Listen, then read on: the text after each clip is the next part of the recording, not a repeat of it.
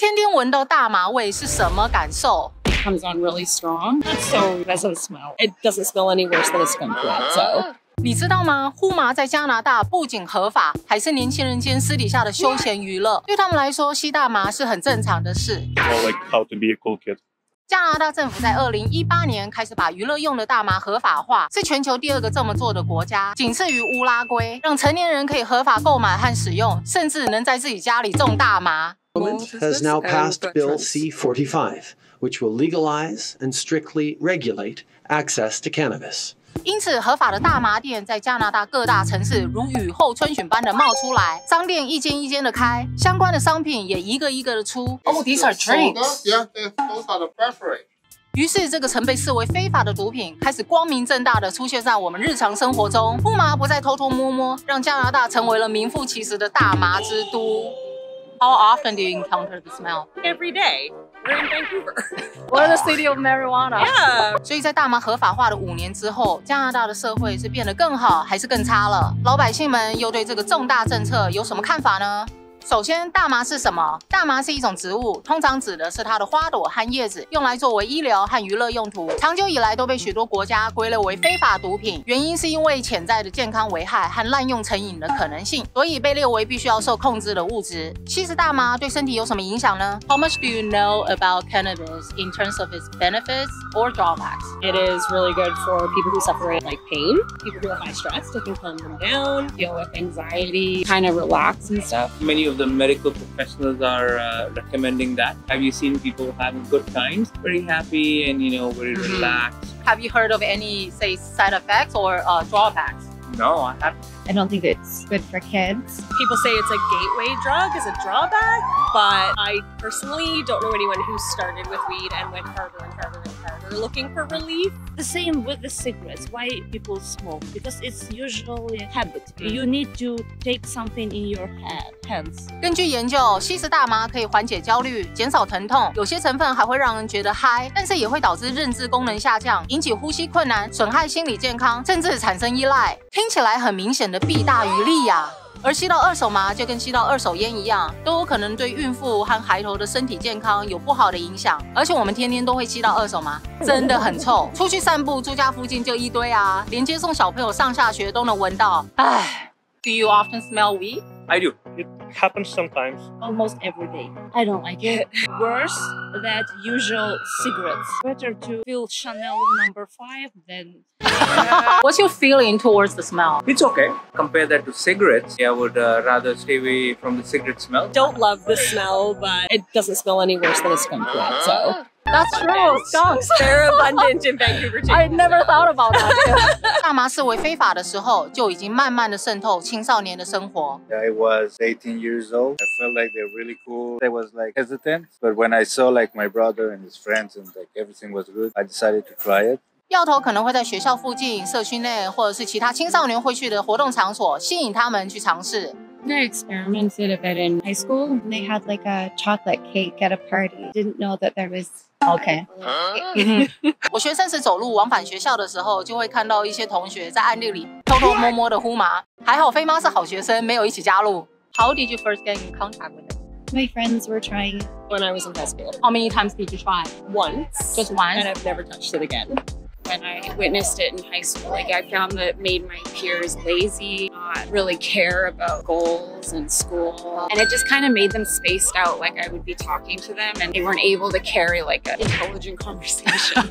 而加拿大的土豆总理宣称，大麻合法化就能够让青少年远离毒品，降低相关的犯罪率，以及保护公共健康。Because it protects our kids and keeps money out of the pockets of criminal organizations and street gangs. 那根据最新的研究报告，在大麻合法化过了5年之后，与其相关的青少年犯罪率下降50到65%，哎呦，不错哦！政府的税收增加了435亿元，猴塞雷呀！但也因如此，大麻的使用数量增加，也造成了许多新的社会问题，像是吸麻成瘾跟中毒，造成紧急医疗情况增加。哎呀，甚至还有小朋友误食大麻糖果被送去医院的消息。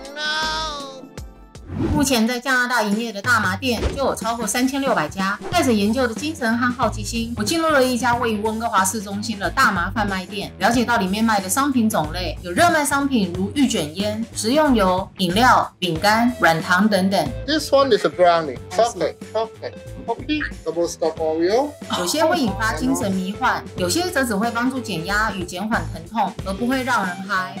That means you just have a mild feeling. What kind of feeling can you describe? Feel a little bit warm, you feel a little bit increase in heartbeat, you feel a little bit happy, you feel excited. Now, we know that cannabis consumption comes in many forms, including candies and baked goods. So how often do you encounter those kind of products in your daily life? If I'm going out to a party or something, I do see people having those gummies, cookies and muffins and whatnot. Did you get to try them?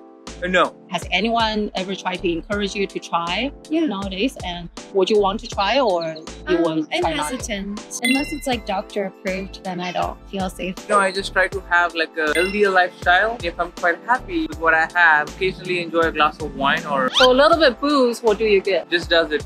Everyone thinks that their product is going to work. People are just trying to sell things versus if they actually work or helpful. I don't want to get stuck needing anything. One of the major customers for us is old people. They don't want to get high. They come inside because they want the benefit of the TV.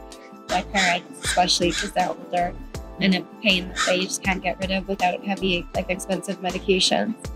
So I mean, for them, that's great. 温哥华每年的4月20号被称作大麻日，当初是用来抗议大麻被视为非法而举办的活动。现在因为合法化了，就变成是表面上庆祝大麻的一种节庆，但实际上是继续抗议政府让大麻的管制变得更宽松。Have you caught any youth come in and then try to prevent? Oh, they are. How did you find out? The regulation is if they look younger than 35 years old, I need to check their ID. Younger than 19, then I need to show them the way out. They cannot even take a look inside. I think it's been legalized for 5 years. Yes. How has it been for your business? It's so good. This 5 years is not that long. Not long enough. Yeah. Do you think the government has been helpful a lot, or are they trying to restrict more to your business?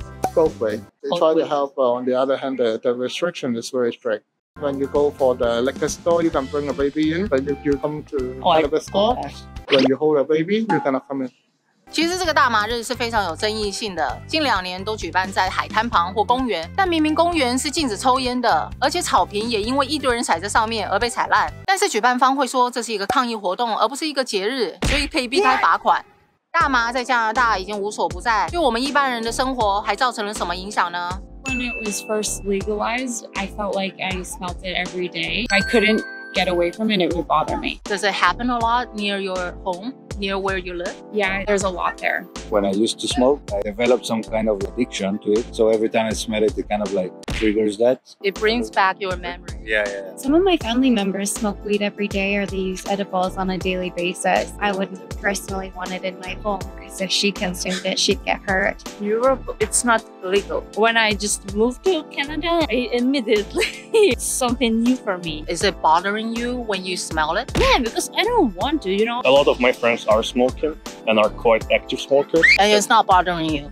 Well, those are my friends. It's their decision, but they're still good people. OK， 所以大麻合法化对整个社会的影响，以现有的研究跟报告来说，还只是在初步的阶段，所以很难说它这个政策到底算不算成功。It's been 5 years since the legalization. Do you support or oppose the legalization of cannabis? As long as professionals who do study the effects and if they are positive and if they are helping people, I think it's totally okay for people to have it. As long as it's being used fairly and people are being helped by it, that's great. Maybe it's even better to have it legalized. It's cheaper when people can easier get it. They are not so angry. Everybody more relaxed. It doesn't do any harm to people around. Like it tends to mellow people out. It doesn't make them aggressive. I think it's fine because before people like demonize it, you know, like, oh, weed or whatever. As far as like addictions and drugs go, I feel like marijuana is on the lower priority, but do I support it? No. I have witnessed some benefits of it being legalized, but I don't think it's been enough to sway me to agree with it. I feel like we're sending the message that it's okay, and I just don't think it is okay to be high. 那我自己是觉得，既然大麻合法化是为了有需要解决的社会问题，那就是看政府它要如何的监管，让已经在使用大麻的人呢，可以继续合法的去购买，然后同时呢，又不会吸引到太多之前没有使用过的人呢，都跑去尝试，造成更多人去使用大麻，引发更多社会的问题。So you went into the store just out of curiosity? Well, yeah, exactly. Just a few times to try it out.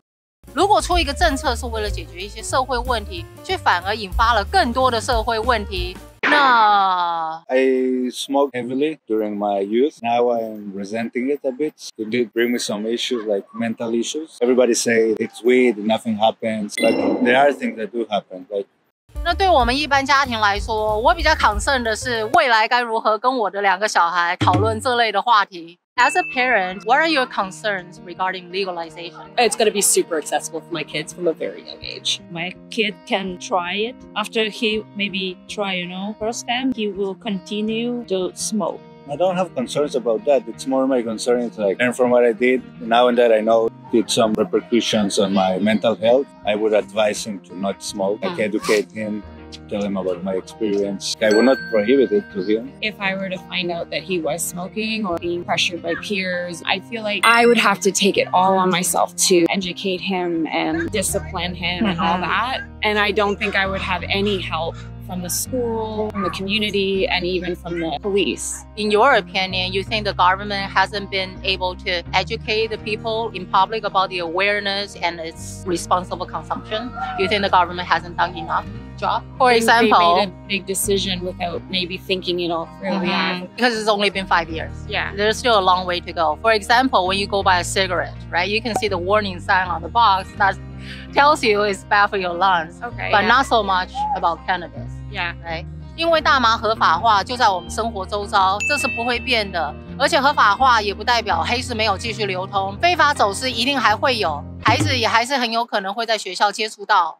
Because I think it's an important question because as a parent myself, I have a young kid too. Cannabis is everywhere now in Canada, so it's inevitable that they're gonna encounter it one day when they grow up. How comfortable are you with your son when he grows up as a teenager trying out or experimenting with cannabis? I wouldn't like it. It's not good when his brain is still developing. I prefer he does it when he's like an adult and knows everything about it. Probably he will try. As a parent, I will try do all my best to explain him that it's not only one way to be relaxed. It's better to go hiking than just sit on one place and smoke.